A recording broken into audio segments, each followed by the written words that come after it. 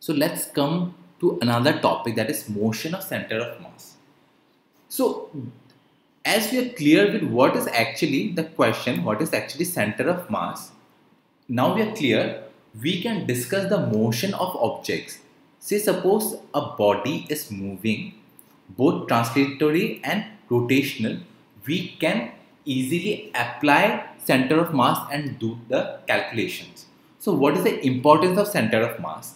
Now you can take this as a definition, or you can take this as a concept, that is the center of mass of a system of particles the center of mass of a system of particles move as if all the mass of the system was concentrated at the center of mass and all the external forces were applied to at that point. Say suppose this is your rod. This is a rod, and a uniform force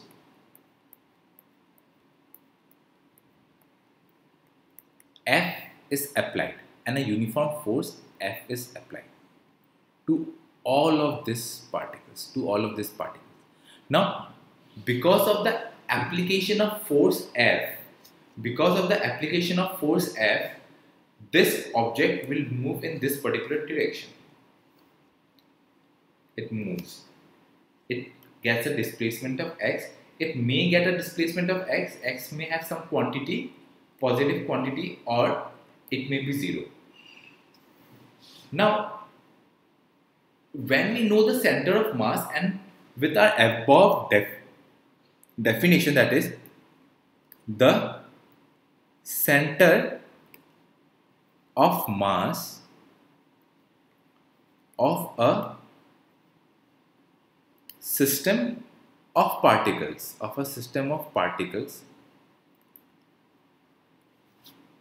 moves as if all the mass of a system was concentrated. It was concentrated at the center of mass.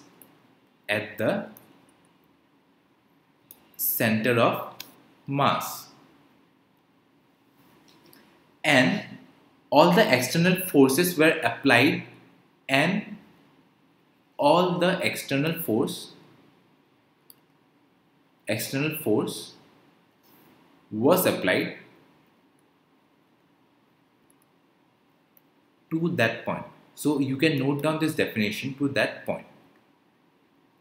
Now let's understand what this definition is actually saying. Say this is a rod. We know the center of mass for the rod lies at this particular point, that is between the center. All of the mass of the rod can be concentrated as one point object. That is the main function of center of mass. We can consider the whole of this rod to be one point mass. Now by this definition, what we can understand is that all of this rod can be concentrated into one, and all the force, this F force, is distributed uniformly over all of this rod, can be converted into this point mass, say M, and a force F will be applied over here. And whatever will be the resultant, that is whatever action will this center of mass take, will be practically true for the whole of the rod. This will be practically true for all of this rod. For this whole system, this will be practically true. Now I want to re-explain this. For example, this is a rod. The center of mass is over here. By this definition, we can say that if the rod is moving in this particular direction, we can say that the center of mass is also moving in this particular direction. And the vice versa of this law, say suppose if the center of mass is moving, we can assume that the whole of the mass, that is the whole of the rod, is also moving in the same fashion, and all the forces that has been applied can be regarded as the force. All of these forces is applied to one particular point, that is your center of mass, and in this way you can understand this particular theory.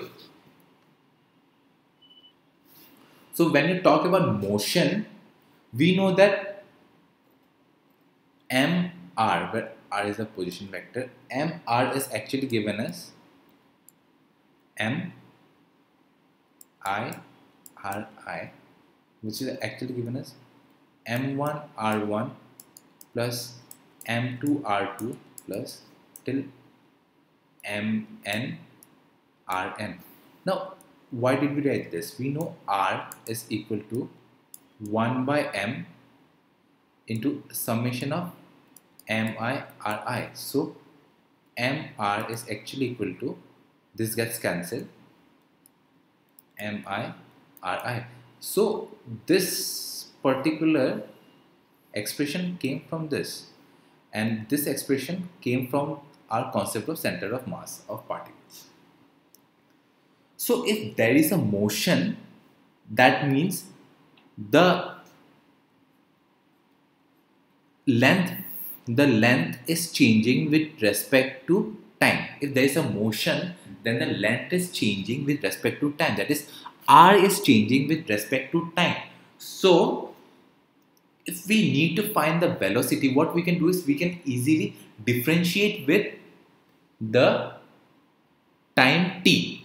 That is, if there is a small change in r with respect to a small change in t, then we will have the velocity. Now, if you are confused regarding this formula, as I've said earlier, please consult our previous motion videos where we have explained what is dr by dt and how we can achieve this particular formula. Okay, coming back, a change in r with respect to t will give us the motion of the center of mass. It will give us the motion of center of mass, and this can be expressed as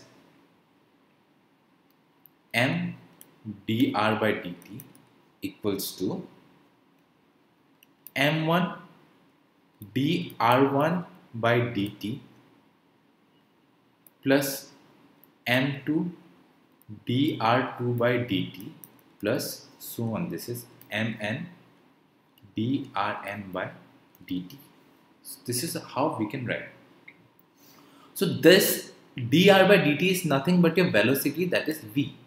Nothing but your velocity v. So the formula changes to mv, which is equal to m1 v1. Now this is v1. Now this is the velocity for the particle ri. This is the rate of change of, for m1, that is the rate of change of ri with respect to time t. So for each case we will have different velocities. This is v1, this is v2. So for each case we are getting different velocities. We are not getting the same velocities because these are different particles and this may have different velocities.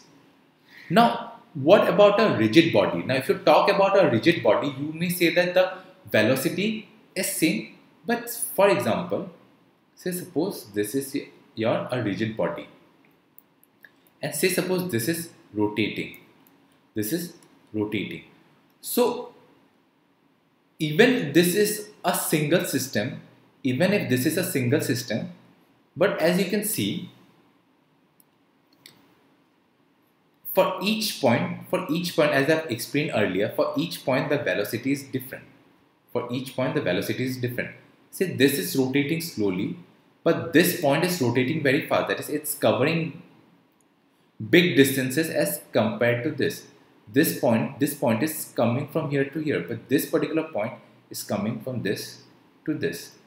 So we can see that even if it's a same body system, it might have, all the particles might have different velocities. So this is what it's given by different velocities. This is m2 v2 plus this is mn vn.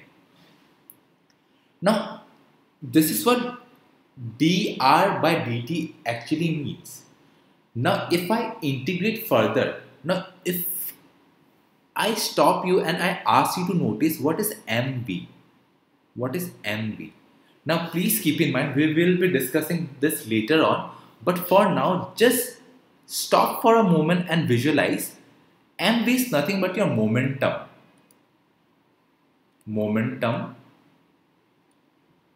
of the whole system m, and this are the individual momentum of particles. So this is the individual momentum of particles, and this is the overall momentum of the center of mass. As we have said, we can concentrate all of the object into a single point mass that is situated in the center of the mass. So by using this definition, we can say that the whole system has a single momentum. This has a single momentum of mv. Now if we further integrate with respect to dt, if we further integrate v with respect to dt, we'll have acceleration ma, where a is the acceleration. So if I further integrate, I'll have m1 a1 plus so on till mn an. This is n, this is mn an. So this is how we have derived the expression for acceleration by differentiating velocity with respect to time. Now if you notice another important thing, that is, what is ma, what is ma1, m1 a1, what is mn an, what is m2 a2. Now if you take a moment and if you notice this term, this is nothing but your force. This is nothing but your force. So I can say F1 plus F2 plus Fn. So Ma is nothing but the resultant of force F1, F2 till Fn. So this is nothing but the sum total of all the force. So we can further calculate the total external force. That is, when we talk of the force F1 on the first particle, it is not a single force but the vector sum of all the forces on the first particle. Now when you talk about force F1, say this is my object M and it's experiencing a force F1. Now this is the total force. Say suppose M has been, we have different particles. This is M1, this is M2, this is M3 and so on. We have different forces. Now when we write MA is equal to F1 plus, sorry, this is F2 plus F3 plus Fn. This is for the particle M1, this is for the particle M2 and this is for the particle M3 and so on till Mn. Now what is this F1? What is this F1? F1 is not a single force that is acting on M1, but numerous forces can act on M1. Numerous forces may be acting on M1, but F1 is the sum total, that is the resultant force of all these forces. This is F1. So F1 actually means, this F1 actually means the sum total of all the forces that is acting on M1. This means F2 means sum total of all the forces that has been acting on M2. So this is how we can understand this is not a single force but the sum total of all the forces on M1 and similarly over here. So please keep in mind, please understand this conceptually. For the second particle and so on, among these forces on each particle, there will be external forces exerted by bodies outside the system and also internal forces exerted by the particles on one another. Therefore, we know that from Newton's third law that these internal forces occur in equal and opposite pairs, and and in the sum of the forces their contribution is 0. Now this is a statement. See, suppose these are the external forces and the resultant external forces is F1. Now what about the internal forces? What about the internal forces that has been applied? So if an internal force of Fk has been applied, this body in turn will apply an internal force of minus Fk. So you need to consider only the external forces. All the other internal forces will be balanced out. Now, why will this be balanced out? If you ask me the question, this is because of Newton's third law. This is because of Newton's third law. Because if you push an object, then this object, internal object, will be pushed back by the body. That is, all actions has an equal and opposite reaction. Therefore, MA, the force that is experienced in the center of mass, is actually due to force external.